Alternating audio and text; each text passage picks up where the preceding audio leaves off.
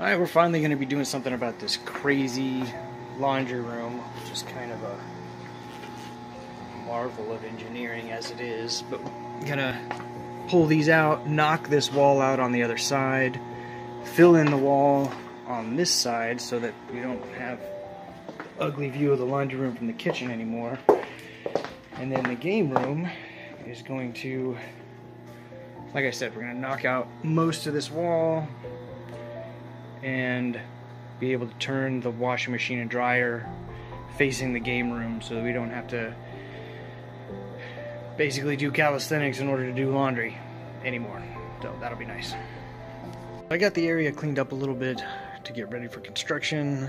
Next step, I gotta get the machines out and then disassemble the insane scaffolding that held up the dryer. So laundry room update, it's we got it opened up, needs taping and bedding on the corners and paint on the inside, of course. And then we'll be able to get the new washer and dryer in there and go from there. Now we got the paint in, so I think it looks pretty good. This is going to be a much nicer laundry room than what we had before.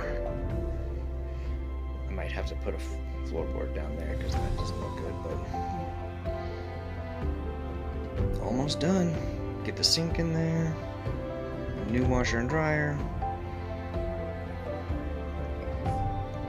We got the sink in, little plate on the water source, outlets are in, so we get the new washer and dryer tomorrow, and yeah, we'll go from there. But it's coming along.